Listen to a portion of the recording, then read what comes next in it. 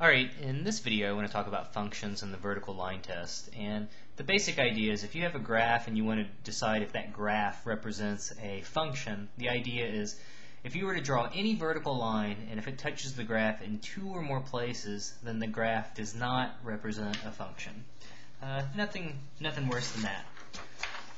So here's three different graphs. So let's look at the one here on the left. Kind of looks like a parabola, or sort of like a lazy U. We want to decide if that would represent a function. Okay. Well, again, the idea is, to me, the arrows, it's kind of always opening to the left and always opening a little bit and moving to the right. Well, to me that says no matter where I were, no matter where I was to put a vertical line, it would hit the graph in at most one place.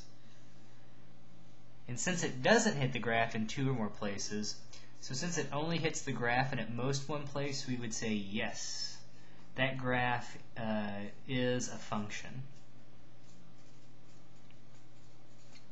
Okay, so let's look at this graph in the middle. Notice on the left side, if we were to draw vertical lines, it would only hit it in one place. But notice, for example, the y-axis hits the graph in two places, and there's definitely some lines to the right of the y-axis, vertical lines, where it would hit the graph in two places.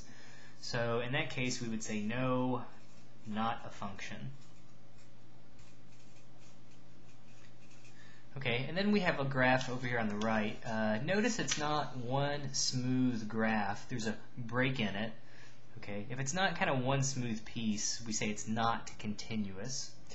Okay, so that's okay. A graph could be not continuous and be a function, and I think this one would be a function because no matter where I put a vertical line, to me it's going to hit the graph in at most one place.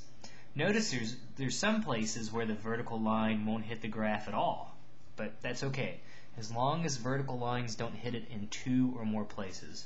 Likewise, any vertical line on the right would hit it in at most one place.